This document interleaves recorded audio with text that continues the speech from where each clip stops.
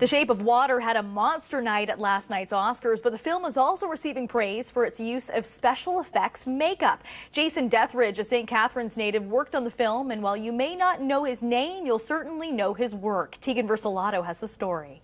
You may think that thing looks human. Stands on two legs, right?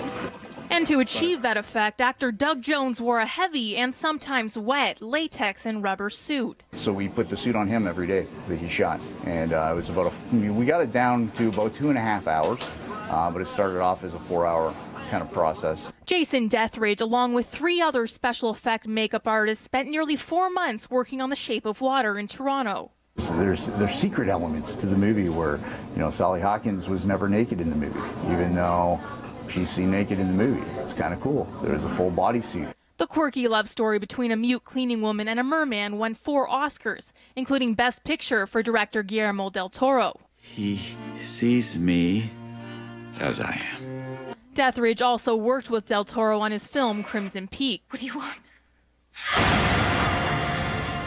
And he's amazing. He really kind of knows what he wants. And as an effects artist, as a makeup artist, you really want to work with somebody who knows what you do. And when he's not on set in Toronto, he can be found behind the counter at Lester D's, serving up some movie-themed grub. Order up, Blockbuster BLT.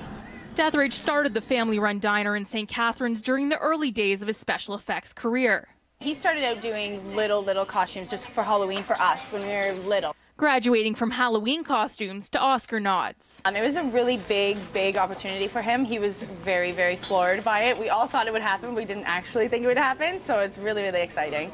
Because The Shape of Water was shot in both Hamilton and Toronto, Detheridge hopes it will encourage the Canadian film industry to grow. The income that can be brought in, the revenue that these cities can bring in, I think that, if you took film a little more seriously, maybe we could win some Oscars as Canadians.